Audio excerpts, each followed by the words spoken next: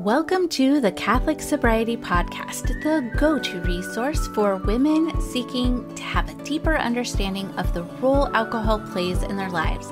Women who are looking to drink less or not at all for any reason. I am your host, Christy Walker. I'm a wife, mom, and a joy-filled Catholic, and I am the Catholic Sobriety Coach, and I am so glad you're here. All right, welcome back to the Catholic Sobriety Podcast. So today I have my guest, Amber Curtis, PhD. She founded Solutions for Simplicity to help overwhelmed moms make more time for who and what they love. Amber is a professor by day and a productivity coach by night, and a devoted Catholic mom of 4 busy boys. Amber knows all too well how challenging it is to juggle all the things. I think we can relate. It can be a lot. But after becoming suicidal from the stress of keeping up with her demanding job while raising young kids, she applied her academic research skills to figure out what's scientifically shown to help you do more, stress less, and be happier. Amber shares all her insights in the hopes that other moms never feel as hopeless as she did. So I just want to thank you, Amber, so much for being here and welcome. Hi, Christy. Thank you so much for having me. I'm really excited to talk with you today. Yes, I am excited about our conversation too, because I know that this is something that kind of weighs on the hearts and minds of moms as this time rolls around, right? We're in November now, and it's go time, right? So we need all your best tips, and I'm so glad that you're here. So Amber, can you tell us a little bit about your journey and how you became a productivity coach for women? I would love to. And like all of us, we have these amazing journeys, and it's really hard to see in the moment what God might be doing with your life. But, I'll try and give you the condensed version here. Long story short, I dreamed of becoming a mother forever, but kids weren't happening. And my husband and I decided, okay, we'll just follow God's will. That ended up being career doors opening. And I got this amazing tenure track job. We moved across the country, and I found out I was pregnant a week after accepting my contract. And that was the most incredible blessing. But I was completely naive and unprepared for the stress and the exhaustion and just the emotional pull I would feel trying to keep up with my job, on which my family depended for my income, while wanting to be the best mom and wife I could be. And I found myself just spiraling because all of my old productive habits, all of my former ways of doing things didn't fit my new season of life. And in retrospect, I can see how a lot of my personality and, my old perfectionist tendencies, my desire to achieve great things, like that really compounded and made the stress so much worse. But I just felt so stuck that I ended up suicidal. And thankfully, my husband and my mother intervened. And eventually, I just kind of had that waking up moment where I realized there had to be things within my control that I could change to help myself better manage it all. I don't love the term work-life balance because I don't think there's any such thing. It's really more about optimizing what you are doing in every single moment. And I turned my academic research towards trying to figure out how to get more done in the limited time I have, how to harness my energy so that I could do my most important work when I was most physically and cognitively able to do it. And the more that these tactics changed my life, the more inspired I felt to share what I've learned the hard way and through my research with anyone that is looking for those same kinds of tips. So I started coaching. I started Solutions for Simplicity almost 4 years ago now. And it's been a slow journey. It's been a beautiful side endeavor that I am increasingly just falling in love with, because I hope that my experience helps and reaches the right people. I love working with clients, and I just see the commonalities across all of these different situations where, whether we work, whether we stay at home, really no matter what is going on, we get stressed out. And that stress, if unmanaged, leads us to do things that are not in our best interest. They're not what God wants for us. That's not the life that God has in mind. And so we just end up, again, kind of in that place of despair. And I want to equip women with real solutions for simplifying their life, taking control of their time, and then really being the woman that they are meant to be. Mm. I love that so much. And it's such a beautiful mission, and it's so needed, right? We do have so much on our shoulders, so much on our plates. And I love that you said, whether we're working within the home, outside of the home, or both, it's, there's just a lot coming at us all the time. And, most of the women that listen to my podcast, they are struggling with a disordered attachment to alcohol at whatever level that is. And a lot of times it's not alcohol that is the problem. It's what's being used as the solution to these deeper issues, which is why I love the work that you do so much, because you're getting to the heart of it and getting to the root of it. And I'm a researcher at heart too. I'm not a PhD or a professor or anything, but I love finding out as much information about things as possible. And so it takes a lot of time.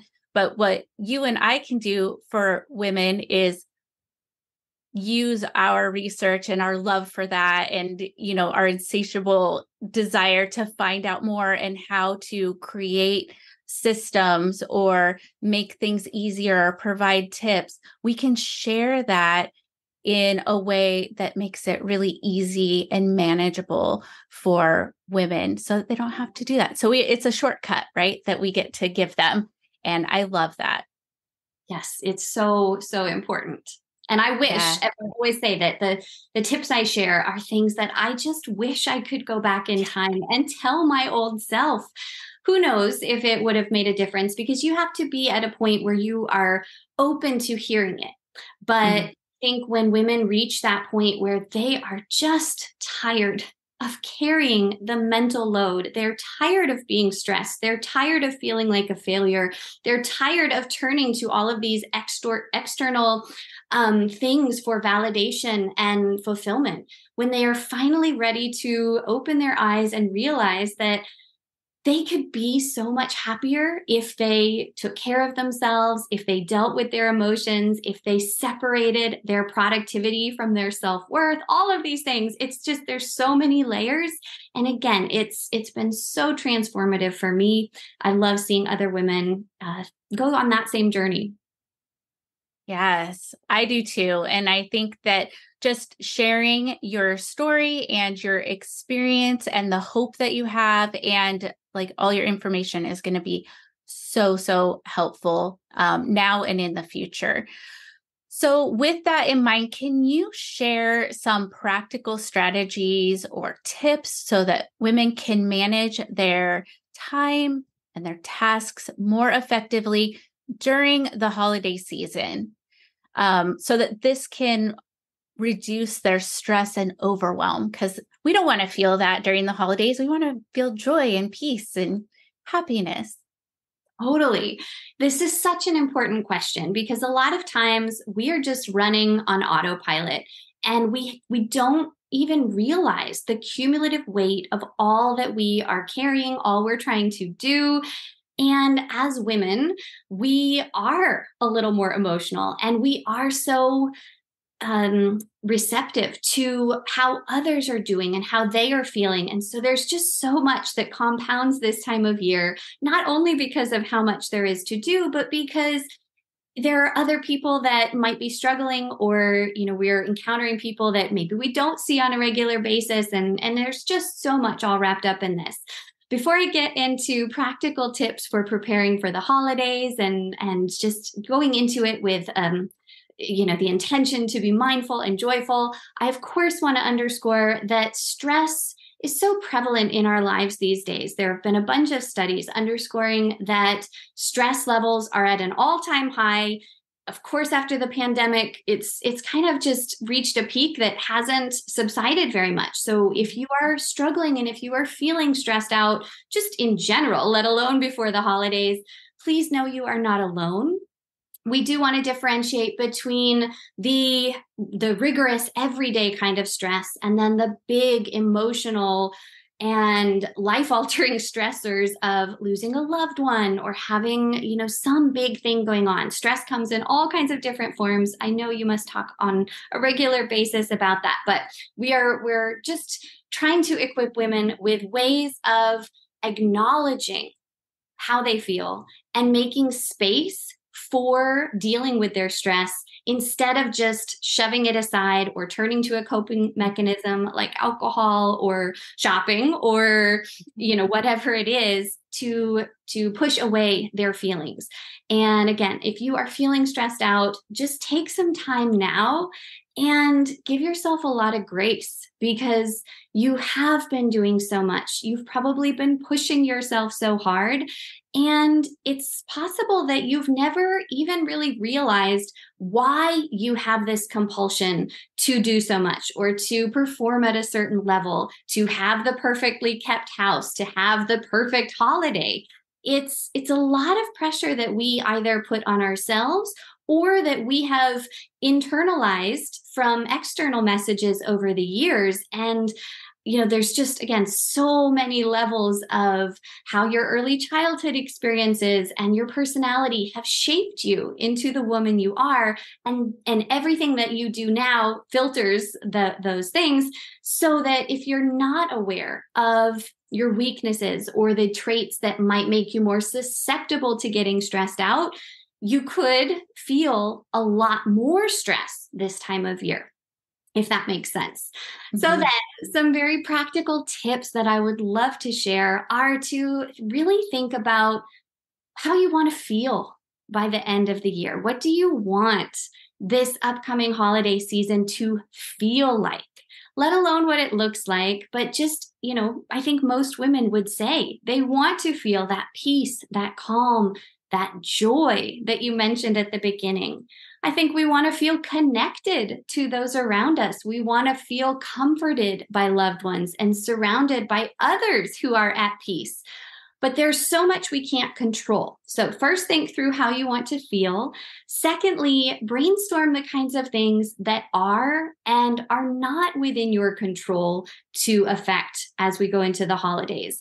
Again, you might be having a gathering with people that you've tended to feel uncomfortable around in the past, or who might have different viewpoints than you, or who don't appreciate what you might be going through. And you want to just prepare yourself for those kinds of things so that you're less likely to get stressed in that moment. And then my big emphasis is always on how we manage our tasks, because those to-do lists are never ending. It's kind of comical how long my to-do lists get.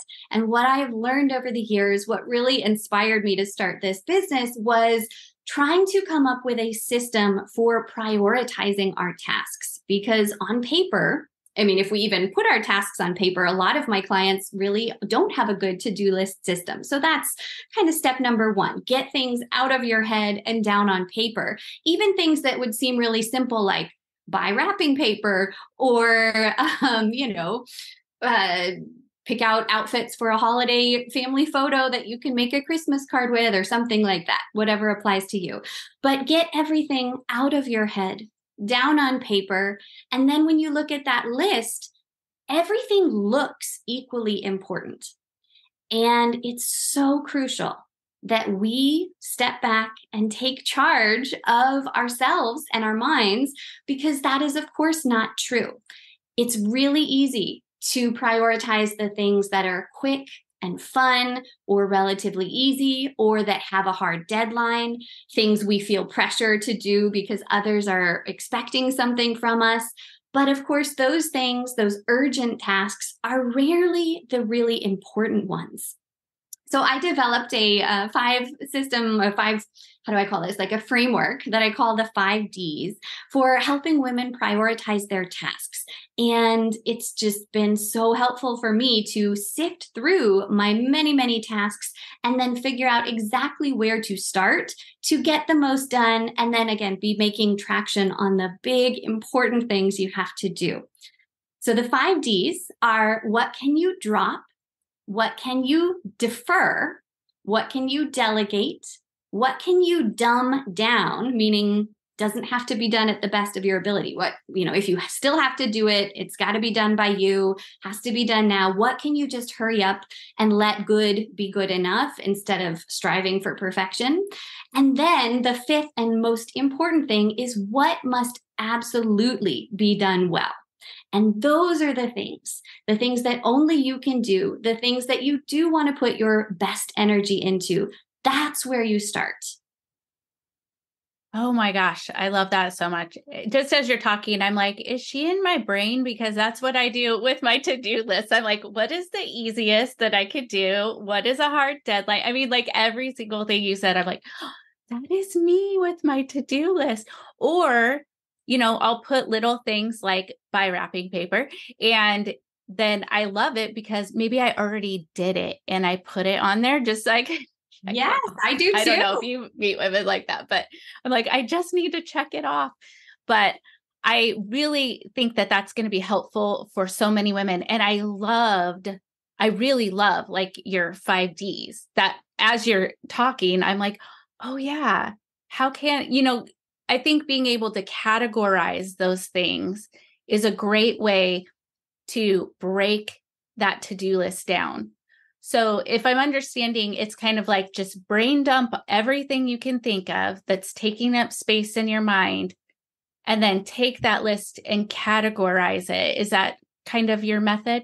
Yes, that's exactly what you want to do. Really be brutal with yourself and go through every single task and ask yourself, does this have to get done at all? Right? Or is it just something that would be really nice, but does it really have to get done? Is the world going to end, or is my holiday not going to be joyful if this thing didn't happen? And I would imagine for a lot of tasks, especially when it comes to getting ready for the holidays, there's a lot of things that we would love to have. For instance, I always say I'd love to take my kids to this little holiday, Santa's village, and wouldn't that be great? But in reality, with my 4 little ones and everything else going on, there have been a lot of years that I've just needed to set that aside. So, does this absolutely have to get done? Then, does this absolutely have to get done now? What can you postpone until after the holidays? What can you set aside for a little bit to make more time and space in your current calendar for the more important things? Does this absolutely have to get done by me? So many of us women are afraid to ask for help. We think that we would be imposing on other people. We are afraid of looking weak if we can't somehow do it all. But the reality is that we need help, and we are giving other people a chance to contribute and serve their mission when we delegate to them.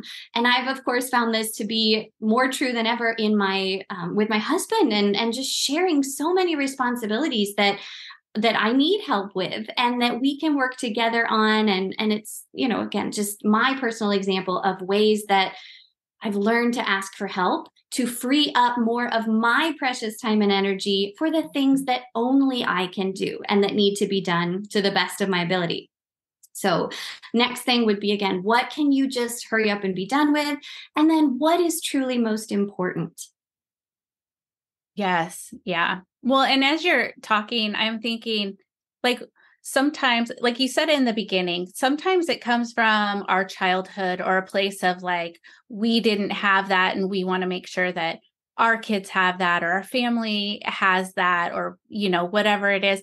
And as you're talking, I'm thinking, there's something like I always make my family get into the van and then we go to like a coffee shop and we get hot chocolate or coffee or whatever, and we go look at Christmas lights. I will make my family do this if it's raining, if everybody is getting car sick, if everybody is complaining, why do I do that? Why do I do that? So it's one of those things where your 5Ds, I can say, is this important? Does everybody want to do it? Am I even going to enjoy it at the end of the day? And then I also loved how you were talking about delegating, because we do a lot of times think that we're the only ones that are going to get it done and we're going to get it done perfectly. But then we aren't giving others an opportunity to be a blessing or to have a hand in it either. So, like, let's say cookies. Like, I have teenagers. I could say, why don't, I'd like to have some Christmas cookies. We'd like to have some cookies maybe to take to the neighbors. Do I really have to do that? No, they're 16 years old. They could probably make some cookies and do a really good job and feel a sense of accomplishment, in being able to do that and provide that for, our friends and family and whatnot. So I think that those are all solid ideas. And I'm hoping that the women listening, that their creative wheels are turning too, and that they're able to think about ways that they can, like you said, either delegate it or, even ditch it if it's something that they think that their family has to have. And then, when the kids grow up, they're like, oh my gosh, you used to make us do this every year. Yes. I mean, the really hard reality. And I think at the root of my mission as a productivity coach, I just have seen time and again, plus personally experienced the fact that so much of our stress comes from having more to do than time to do it. And on the one hand, I'm very adamant that we should never use time as an excuse, because there is always time for what is most important to you. You are in control of your time. And yes, our circumstances are different. There are seasons of life where you have more or less time at your disposal, but we all have these 168 hours of the week, and we need to be intentional with how we are using them. But that's never going to be enough to do anything and everything our brains are offering us. So we are going to feel pressure from others. We're going to feel pressure from ourselves. We have to be very thoughtful about what we choose to do with the time that we have. And that's where we can combat our stress. When you come to a place of peace, knowing that you can say no, you are choosing to do something more important than something less important. And you come to accept that others may disagree with your choice, but you're being true to yourself and what God is calling you to do. It's so empowering. And I guess turning back to holiday tips, there is going to be no shortage of parties and activities or events and things we could do to fill up the holiday season. And I always laugh because when I was a little girl, and when I was a teenager, really was when it kind of became an issue. But my mom had this tradition of having what she called a Constitution night. And once a week, she had us have a set day where we weren't allowed to go out. We couldn't have anyone over, and we just had to stay home and rest. And of course, we could do fun things, and we got really creative with that time. But I fought her on it so viciously in my teenage years because I didn't want to miss out on anything. And in retrospect, I just think that was so brilliant because we are not machines. And your energy naturally waxes and wanes anyway on the basis of so many different energy rhythms and so forth. But then all the more during the holidays, there's so much that you could or should do. And you have the power to decide when enough is enough. And you've got to build in that blank space, those days or at least hours in between events, so that you can rest, so that you can catch up, so that you're not feeling the pressure. How many times have we committed to something and then later regretted that decision and either wanted to cancel or actually canceled? And it's just so important ahead of the holidays that we maybe limit ourselves to how much we are going to do above and beyond just celebrating the real reason for this season. Yes. Yeah, absolutely. Because that's true. It's like, what is the actual reason, and it gets lost sometimes, right? In all of the doing instead of just the being. And I like that. So as the holiday season approaches, what are some, I don't know, maybe some things that people can look for, like within them, like as they're looking at themselves and examining what they're doing and why they're doing something and categorizing it. But what are some things that might be, I don't know, maybe an indicator that they are just overwhelmed and that they may, overdrink, overeat, overspend, over scroll, over post a gazillion pictures that their family is like, do we have to take another picture? What are some things that they can look for before it goes over that line that would help them to be able to kind of just pause and take that time for themselves? Oh, Christy, that is such a good question, because the warning signs are so apparent, but we rarely recognize them in the moment, right? And so I love sharing the warning signs that I should have noticed years ago when I was getting so stressed, or even now when I start to get very, very stressed. We often have, of course, physical signs first and foremost, where our body feels so tense. Your neck and shoulders might get very stressed and tight. Often we would get a headache. You might feel exhausted, even though you got plenty of sleep, or you might have trouble sleeping because you're up and anxious and thinking of all of these things that you need to do. You might start to have some stomach discomfort. That's a really big sign of stress. And then, of course, emotionally, we might tend to feel really discouraged. We might tend to kind of push ourselves away from other people and withdraw and not want to talk about how we're feeling. We might relationally experience distance, where people, kind of make comments that we are acting crazy, or, snipping and making rude comments that we're nagging or something like that. And, that was just, again, something that I really found myself doing when I was so stressed without even realizing it. I was kind of projecting my stress onto everyone else around me. And another great classic example, especially if you have young kids, is that if you see your children start to act out a little bit more, if they are more unsettled, wow, is it amazing how our emotional stability as mothers really governs the emotional well-being of the entire household. And so if you notice that others in your family are starting to feel anxious or have behavioral issues come up, that could be a really big sign that maybe we are not as present and well as we need to be. And then logistically, if you find that you are constantly running late, if you find that others are making comments about how you might have used to been able to do certain things, or you're not performing at the level you used to, hopefully no one is telling you these kinds of things. And we are often our own worst critics. But there are just a lot of signs that we are taking on too much and we are caring too much about them, about these things, especially to the point of attaching our value and self-worth to the outcome of these tasks, that we are believing the false lie that we will be better, we will be good enough when we have the perfect holiday, when these things are done, when everyone else is happy.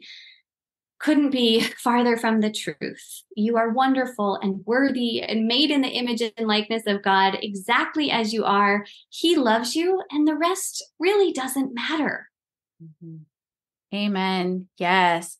That is so helpful. Thank you so much for all of those warning signs, because there were some that I was like, oh yeah, especially like the kids acting out. Like we don't think about that. We think, oh, they're just acting out, but it is a good sign. There's that funny saying, like if mama ain't happy, ain't nobody happy, right? But it's there is truth to that, in that they can kind of take on are stressed, or maybe we're not as present as we normally are. And I think that all of those indicators are going to be very helpful for women as they proceed through the holiday season. If I could add one more thing, go ahead. Pardon me for interrupting, but No. Our mutual business coach and friend, Sterling Jakewith, said something about a month ago that just totally changed me. And ever since she said it, I can't stop thinking about it because it's so true. She said that God never pressures us. And anytime we are feeling pressure, we need to stop, because clearly that is not from God. It is instead from the evil one, who would love nothing more than to take us away from the peace we have.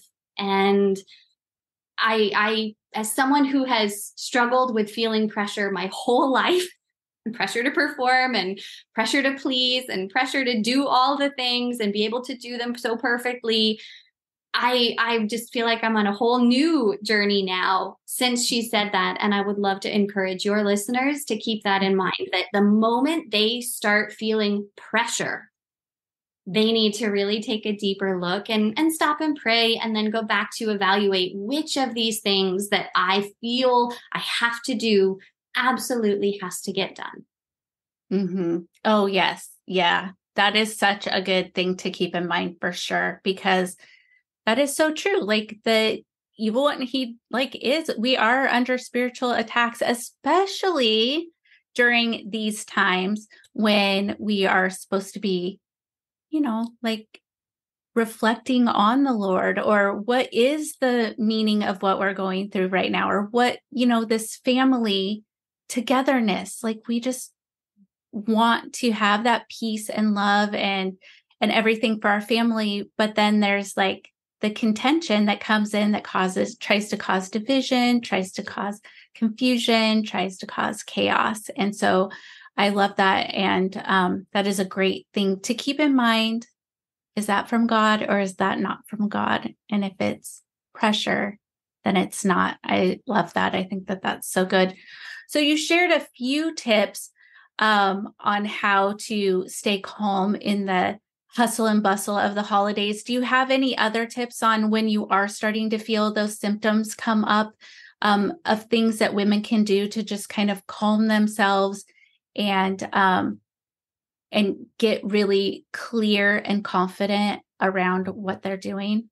Yes. And it's so important, because in those moments where you start to recognize that you are feeling pressured or stressed, many people would have a tendency to turn towards their coping mechanisms like alcohol or these other kinds of things, because we want to take the edge off. We don't like feeling that stress and pressure. And even subconsciously, we know that something is wrong, but we want to push away that negative feeling and cover it up with something that's going to make us feel good and happy. And so we might turn to these things that really aren't good for us, and they're not going to help us deal with our true feelings and find the peace that we need. It's amazing how the research shows that women are so much more likely to turn to alcohol when stressed than men are. Mm-hmm. And I know you talk about this constantly on your podcast and work with your clients on this, but the things that will help to decrease stress so that we're not turning to alcohol are the regular recommendations of getting good sleep, exercising, eating real healthy food, keeping your blood sugar up so you don't get way too hungry. And journaling is so important, to just go and get your thoughts out. Of course, if you can, going to mass or sitting in adoration and just pouring your heart out to the Lord. I mean, there's really no greater therapy than that. Mm-hmm. And having someone you can talk to, someone that will listen and make honest suggestions without judgment, but truly help you to maybe see things from a different perspective. That's so great. I can't speak highly enough about just surrounding yourself with community and like-minded women who understand the same kinds of stress you are under. Because again, if we don't acknowledge our stress, if we don't deal with it and process it, then we are just going to allow it to keep kind of ruling our lives and leading us to do things that we really don't want to do, things that aren't in our best interest.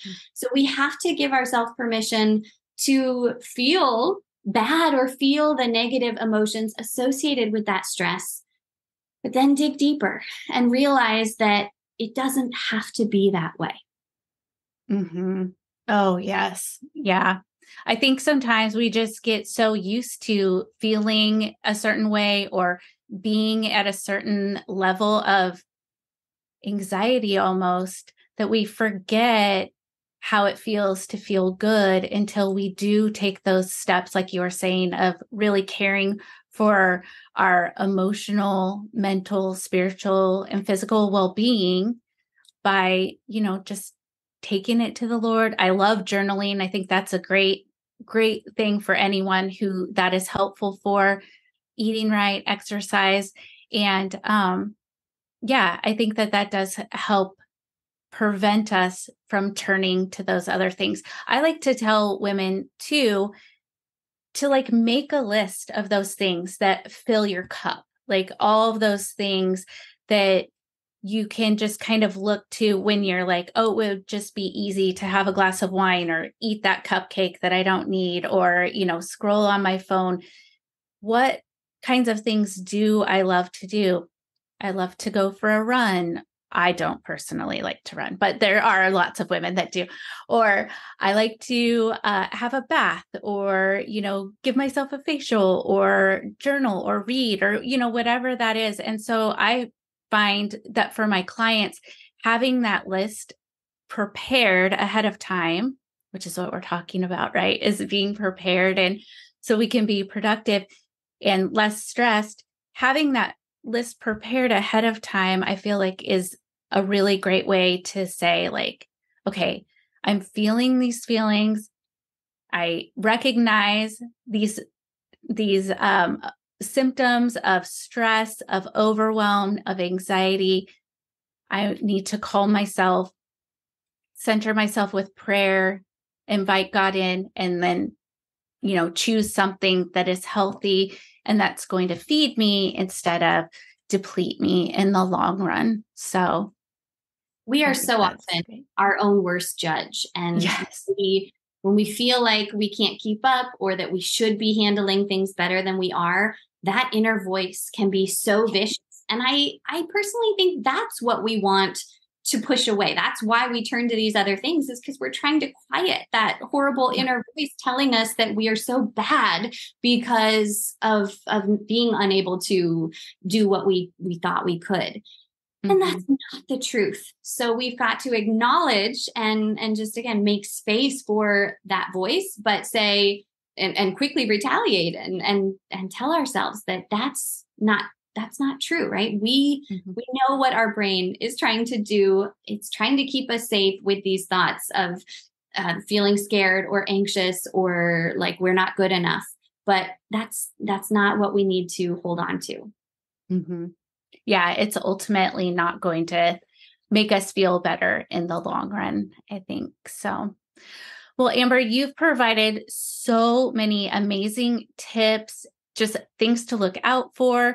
I think that this should be a great resource for any woman who hears this ahead of the holidays. Even after the holidays, you can employ some of these techniques, your 5Ds and all of that, into just your everyday. But especially during the holidays, when everything just can seem so overwhelming, I think being able to take time to process and organize and have a little bit of a system for clarity is going to be so super helpful. So before we close, Amber, is there anything else that you would like to mention? Where can women find you? Any resources you have? The floor is yours. Oh, thank you. Well, I always encourage women to again, just be really realistic with their plans. And basically the goal is to under plan. Don't fill your calendar with a million things. Really leave as much blank space as you can after you've prioritized your tasks.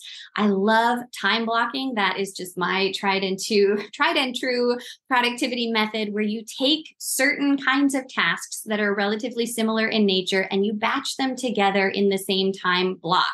And then you have different hours of your day or different days of the week, however it works for you, where you're doing similar kinds of things in that same window. And it helps you get so much more done because you avoid the switching costs of going back and forth between different activities.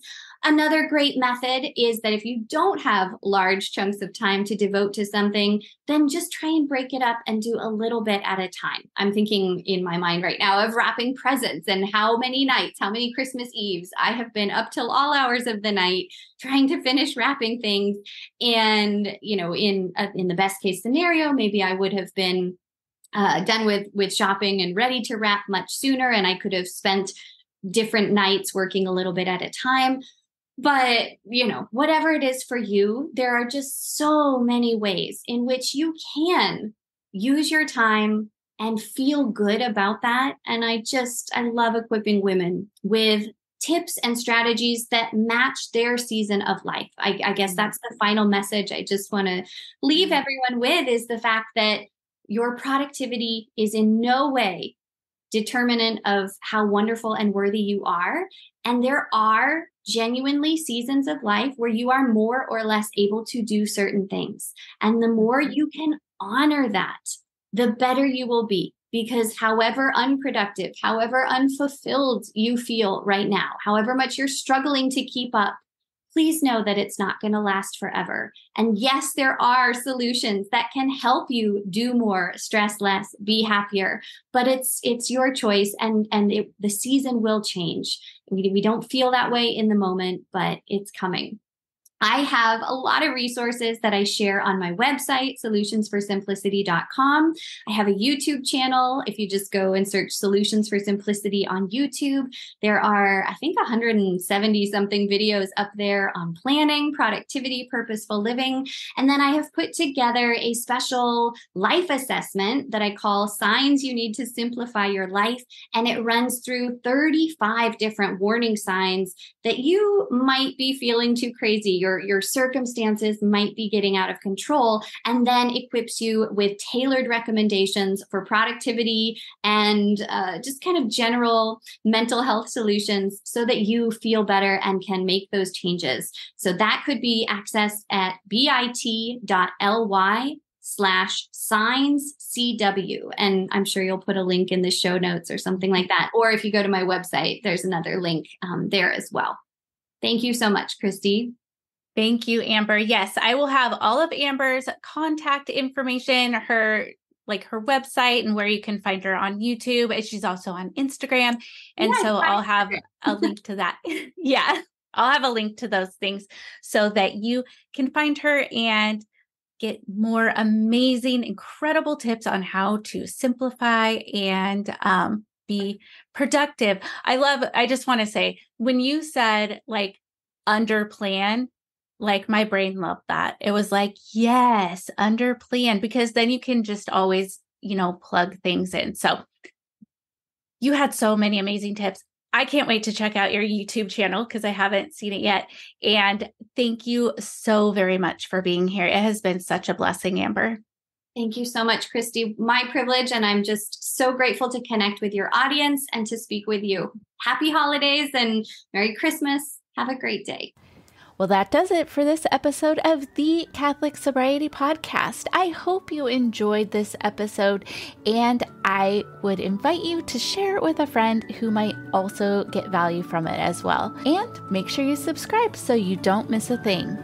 I am the Catholic Sobriety Coach, and if you would like to learn how to work with me or learn more about the coaching that I offer, visit my website, thecatholicsobrietycoach.com. Follow me on Instagram at the Catholic Sobriety Coach. I look forward to speaking to you next time. And remember, I am here for you. I am praying for you. you are not alone.